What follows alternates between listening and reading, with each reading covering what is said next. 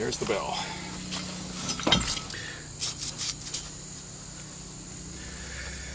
It's been in storage for 25 years.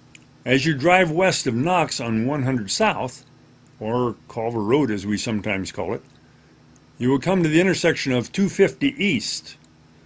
The southwest corner of this intersection is a vacant lot now, but years ago it was filled with children's voices, as this was the location of the Desardee School. Officially, it was known as Center Township School District 1. The school was built in 1875 and used until 1911. At one time, Starke County had 62 of these one-room schools. They were spaced about 4 miles apart, so students didn't have to walk more than 2 miles to school each day. In 1911, Center Township consolidated all these district schools, and because students lived a lot farther than 2 miles from school, school buses or hacks were used to transport the students to school. Each of these small room schools had a bell that was used to call the children to school each day.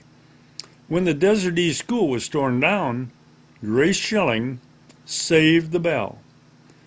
She had been a student at the Desardee School years before and lived north and west of the school.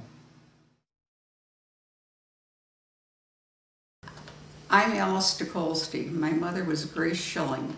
She went to Desardee School, and when it was torn down, she rescued this bell. It was to call the children to school in the morning. You have had the bell for quite some time. Your mother had the bell for years, and when your family moved back to Indianapolis, you used the bell, didn't you? Tell us about that. Yes, I did. Well, it was mounted on our back porch, and I called my children whenever I needed them by ringing the bell. My eldest son was 1 ring of the bell, the second was 2 rings, and the third was 3 rings, and that's how I got them home from wherever they were. Now, did they always come when you rang the bell? Yes. Okay. They knew better not to, right? Well, it was dinner usually, so they wanted to come and eat. Okay. And then you gave your bell to your oldest son, Kurt? Yes. And with the intentions that he might use it for his children? Yes, he was thinking of doing the same thing with it. And did he do that? No, he didn't. Oh, he didn't. Okay.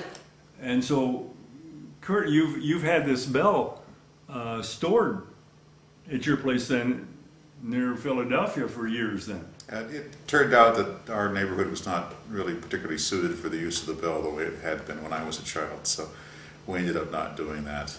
Yes, it's just been stored for a number of years. Not really appreciating its history until recently, when we got to talking about it and decided that maybe it should return to its home.